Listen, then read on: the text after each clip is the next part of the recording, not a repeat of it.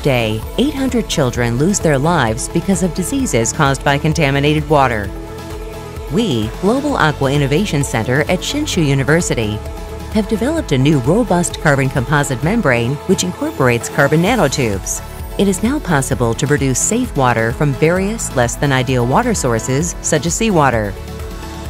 Groundwater quality survey is underway in Tanzania, eastern part of Africa, to remove harmful substances such as fluorine. In 2019, we have launched the pilot plant for the desalination of seawater for practical use of new membrane.